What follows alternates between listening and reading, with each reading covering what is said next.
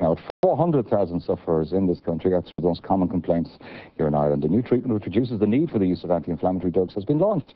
The treatment today is the need for joint replacement or surgery. Here to tell us more is Dr. Robert J. Petrella. Thank you for joining us, Doctor.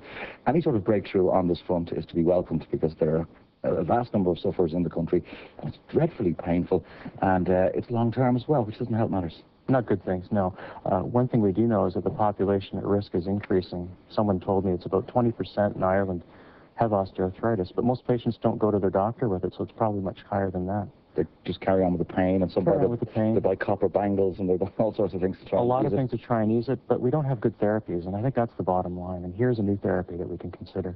Well, what causes it, and what is it? How does it manifest itself, and how does it linger? Why does it linger? Well, a lot of osteoarthritis actually develops very early on, either through our occupations or perhaps in sport.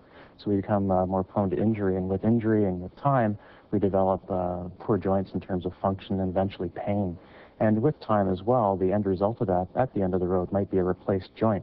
But in this country, most patients are going to be waiting for a replaced joint even greater than 2 years. So that's not acceptable. It's not really, no. It's pretty appalling. There's some of the figures, actually.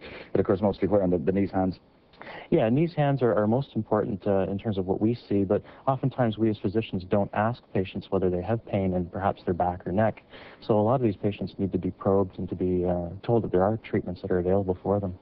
Now, speaking of the treatments, obviously this is a breakthrough treatment. What is it, and how does it work, and how does it differ? Well, within the joint we have a fluid called synovial fluid. That fluid acts as a shock absorption for any impact that you might have. So in sport, for instance, if you're playing a high-impact sport, you need to have that material in the joint optimally functional. What happens with osteoarthritis is this material breaks down. What we're offering with this new therapy is a way of introducing or reintroducing or supplementing the fluid to allow it to act more normally and to absorb shock and allow people to do things that they couldn't do before with less pain. Okay, and how's it administered? This is an injectable therapy. The material is injected through a needle and syringe into the joint. It's a fairly simple procedure, but it's a procedure that you need to be trained to do. So it's somewhat restricted at the present time, and my being here is actually partly to help physicians become more aware of it, patients too, but also to give them some training in terms of how they might administer it in their own practice.